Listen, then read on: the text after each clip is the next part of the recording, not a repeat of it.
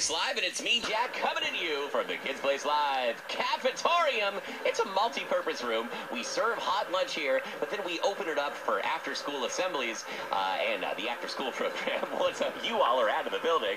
But speaking of in the building, I think it's time that we brought in someone new for a segment we like to call Mystery Meat. That's right, it's Mystery Meats, where we bring an unexpected guest here onto the hot lunch stage to wow you with entertainment. Let's see who it is. Oh, I recognize this person. Audience, straight out of the Animal Farm. Give it up for the very fragrant Kenny Curtis. Hey-yo.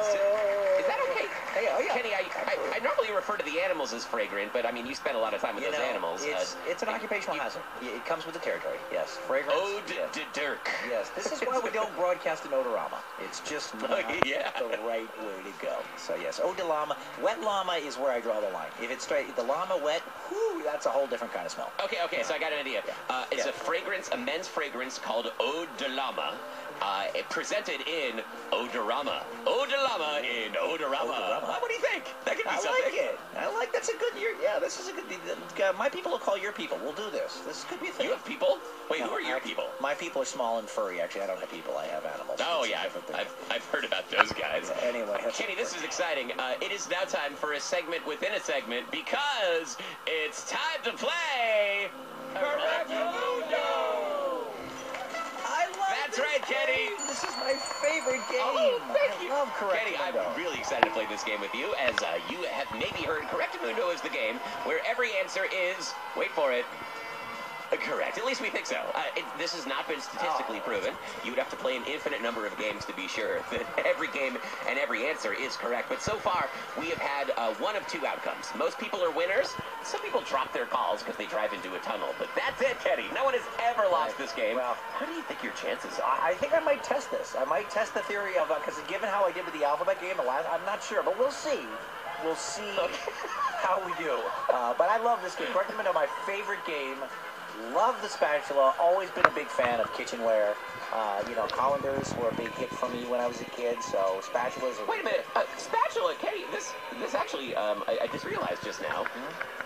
This is not live for the Monkey House, but technically, you have never played a game with me before. I haven't. In a Monkey House style way. I have not. Let me check this out with the audience really fast. Audience, does Kenny count as a first-time caller, long-time listener? Oh, Kenny, this is on a technicality. You actually just qualified for your own spatula. Wow! Oh, I was not expecting this.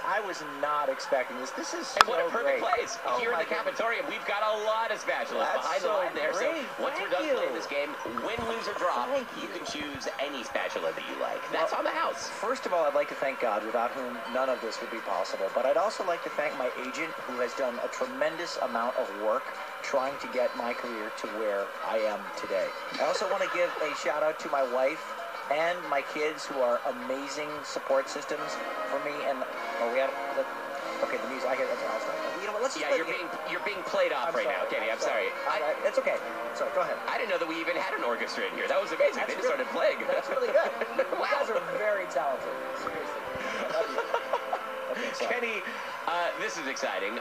It is now time to lower you down into the high anxiety room, and you might notice a chill here in the cafetorium air because we have submerged you into an underground bunker-style location with a single spotlight shining right on your face. And the audience is looking at you with laser beam eyes. Kenny, it's time for question number one. Okay. Question number one. Kenny, if you had to turn any standard lunch item into a wig that you wore for the rest of the school day, what lunch food would you turn into a wig? This is question number one for 1 point. I'm going to say, I want to say broccoli, because broccoli is green and leafy and makes you look like you have, a curly Bob Ross hair, which I love. But, I'm going to say mashed potatoes, because mashed potatoes can move, you can sculpt them, and then after a while when they dry, they get hard, just like gel, and they can stay in place. So I'm going to say, I don't know if this is right or not, but I'm going to say mashed potatoes. Chances are it is right, but we're gonna check with the audience. Mashed potato hair, and I guess if you broke out into a sweat, you could just ladle a little bit of gravy there onto the mashed potato hair. Exactly. Okay. Audience, show us mashed potato hair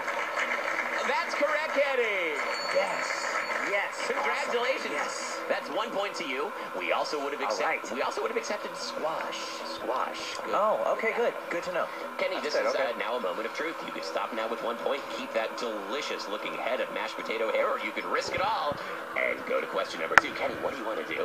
You know, I didn't come here for consolation prizes. I'm risking it all. We're going ahead. All right. We're going on. Question number 2. Kenny, as you know, here in the cafetorium, we publish our school hot lunches a month in advance, and some of our names for these lunches are very creative. I like to think that our kitchen staff has a background in theatrical writing. Maybe one day you'll see their names in the credits of feature-length movies. Kenny, if you had the chance to rename the Sloppy Joe as a brand new name, still the same ingredients, a bun with, you know, the Sloppy Joe in the middle, I don't even know what that is. What would you rename the Sloppy Joe as? Kenny, this is question number 2, a very high-pressure and messy question. I'm gonna say I like Sloppy Joe, and I don't want to disrespect Sloppy Joe, but I'm gonna go with Corrosive Colin. That's what I'm gonna go with. Yeah, Sloppy Joe, Corrosive Colin. Corrosive Colin. Wow. Yeah, that's what I'm There's gonna a go lot with. of Yeah, acidity in this Sloppy Joe mixture with Corrosive Colin. Well, you know, after a while, the bun just totally breaks down. You've noticed that, I'm sure. Eventually, it's Sloppy Joe. There's no bottom bun. It's just all gone because of the weight and the intensity of the actual meat. And that's what I think people think of when they think of it as sloppy. But it's more corrosive, really. And Colin's just a great name. A good guy. So Corrosive Here. Colin, not Sloppy Joe. It's Corrosive also Colin. it's a known fact that if you leave a Sloppy Joe splatter on the table uncleaned, it'll eventually eat its way through the table and plop onto the floor through the hole that it just carved for itself. So corrosive is actually probably I have right heard on the that. money. Well, I'm sold, but we Okay. got to go to the audience for this. Audience, show us Corrosive Colin. That's correct, Kenny. All right. Yes. You are. I was worried about that one. Two. But speaking of Colin, it's time that you are making a call in about what to do. You could walk away with a delicious-looking head of hair and a corrosive meal, or you could risk both points and go for the third and final question. Kenny, what's it going to be? You know, I do love Corrosive Collins. And I love it a whole lot. And I've always wanted hairs. Just But, you gonna know, stop here. No, I'm not. I'm going to go on. I'm going to go on. Oh. I am going to go on. Oh, the Because theater. I thought you were done. Doggone it, I came here to win. I didn't come here to almost win. I came here to win. So, you know what? We're going on, doggone it. Kenny, good choice, by the way. There's only one way to win this game, and that's to answer 3 questions. Kenny, Okay, good. this is not the question, just some background. Have you heard of the Bigelow Tea Company, Kenny? Yes, I have heard of the Bigelow Tea Company, Kenny. Okay, great. The Bigelow Tea Company, Kenny, creates delicious tea bags that you could plop into a mug full of water and your home or office setting and enjoy the soothing, calming sensation of warm tea. But Kenny, as you might imagine, the Research and Development Department at Bigelow Tea has had a few misses. What would you, if you had to guess, Kenny, and you do, that's the whole point of this game. Okay. If you had to guess, what was the lowest rated flavor of Bigelow Tea as proposed by the Research and Development Department? And I'll give you the background here. This tea was rejected by every single of 10,000 people who tried it. Kenny, what flavor of tea do you think was the least popular? Well, you know, avocado chamomile was out for a long time, and that's hard to say. It's hard to top that one. Pairs well with avocado toast, though. I mean, it does. That just Yeah, I'm gonna say, you know, probably lemon Windex. That was probably the one. I don't know which one to pick, honestly. I'm gonna say lemon. You know, I'm going with lemon Windex. I have to pick one. This is the people of the Bigelow Tea Company did a lateral and hired some of the flavor engineers from the Bertie Bott's Jelly Bean Company. they crossed the streams. But did they cross the streams in that fashion? The lemon Windex. Audience, show us lemon Windex? That's correct, Kenny! Yes! I pressed the bell! Yes!